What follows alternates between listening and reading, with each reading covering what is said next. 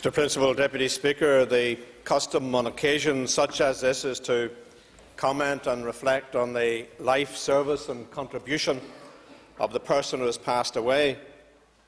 But when the person is someone who, head and shoulders above all others, strode and dominated the public stage for a time beyond the adult life of all of us who sit in this House, it's a daunting task, and one that no eloquence or command of detail could in truth and with fairness accomplish. Ian Paisley was a remarkable man whose long career in public life has left an indelible mark upon all of us who knew him. Like so many, I was drawn towards politics by the clarity, the certainty, the strength and the conviction of his message.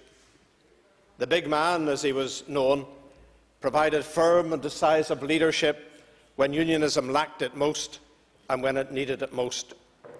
The stage for his oratory ranged from the lofty debating chambers of the Mother of Parliaments and the European Parliament to countless halls and meeting rooms across the land.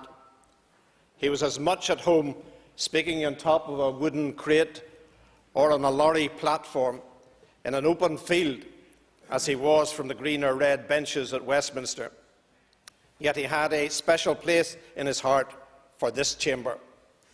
Whether on the opposition benches or as First Minister on this side, he loved Stormont.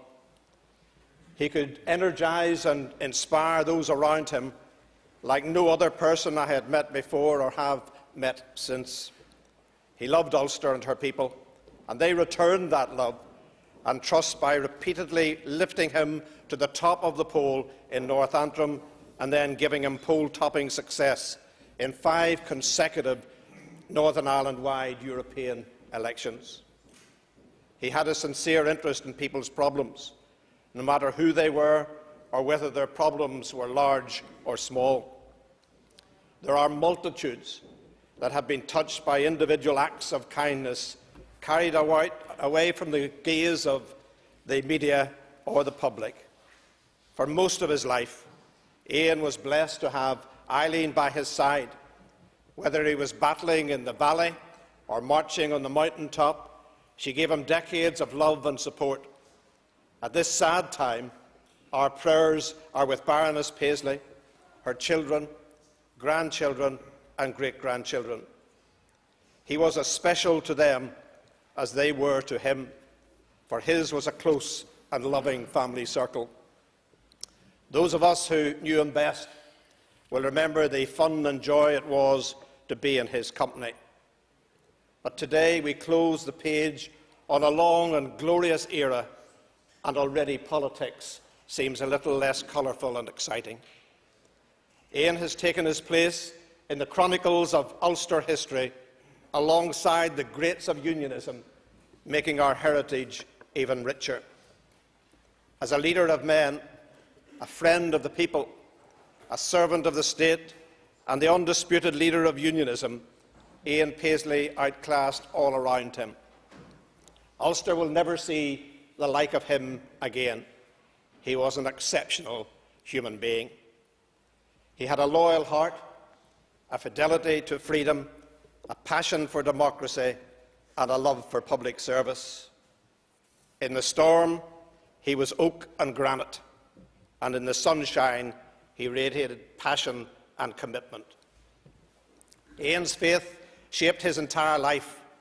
We will never know this side of eternity just how many thousands of lives were changed through his preaching and witness.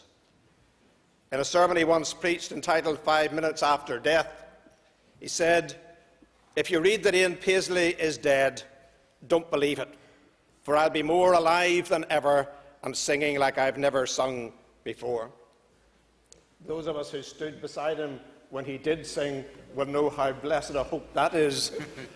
But I was present when Ian made what was probably his final major speech at an event in Hillsborough Castle when he, along with the Deputy First Minister and I, were awarded the International Ellis Island Medal of Honour. Though his strength was waning and he moved slowly to the platform, his message displayed the clarity of his mind and the certainty of his convictions. He told of a time when he knelt at the feet of the Saviour of the world and received eternal life. He told us that it was this that had driven him all his years and would drive him through the gates of eternity to the land that is fairer than day, where wars will be no more, where darkness shall surrender to eternal light, and where we will sit in the majesty of God himself. He pronounced that in Northern Ireland we were moving in the right direction. And though we were facing significant problems, he encouraged us all to complete the journey. He expressed the hope that future generations would be able to live in peace and urged us to do our bit to reach that goal.